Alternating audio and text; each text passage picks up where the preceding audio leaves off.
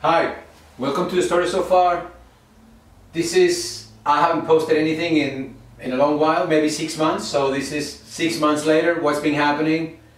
What have you done? What have I been doing? What have you been doing during these weird times? Have you been just waiting for Bill Gates to bring a vaccine? Have you been trying to be a better version of yourself, perhaps? Maybe not. Have you been training, eating right, studying, or have you been doing nothing?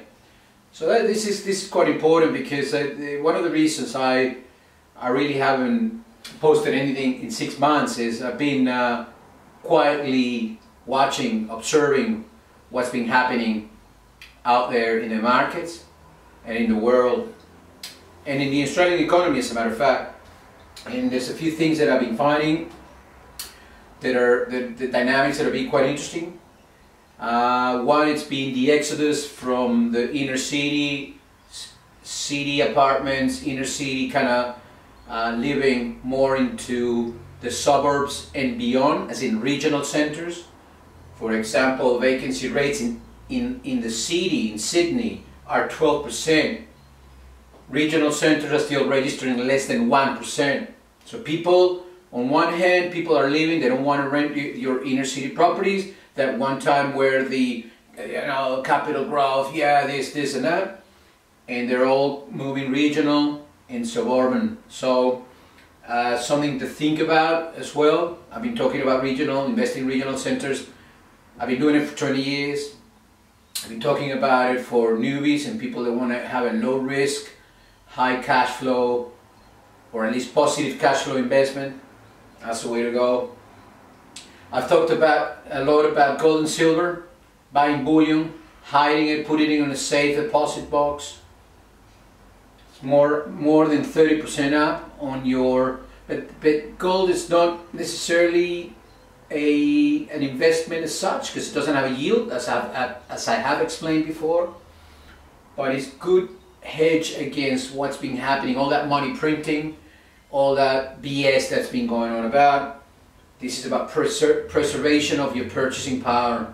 So the fact that it's been 30% up, it means that the dollar, the Australian dollar, the American dollar, and all currencies for that matter, have been going down against gold and silver. So you're preserving your buying power, your purchasing power. Okay?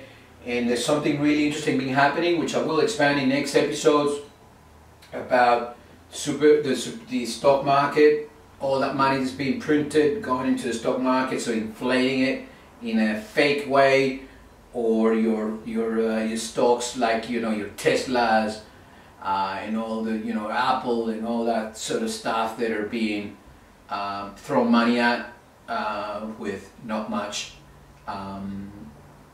fundamentals behind, and I guess I mean in the case of Tesla and that sort of stuff. I'm not too I don't follow that much the stock market, so I have not much to comment on the Australian situation, but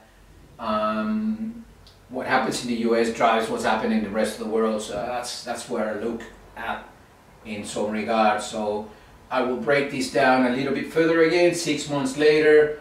What have you been doing?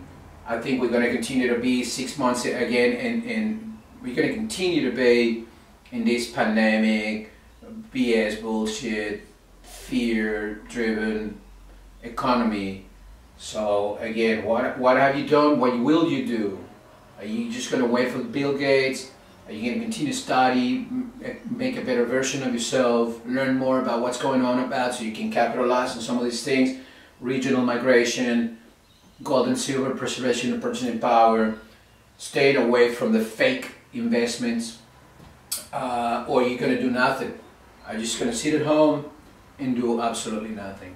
Until next time, stay healthy, stay strong and sane.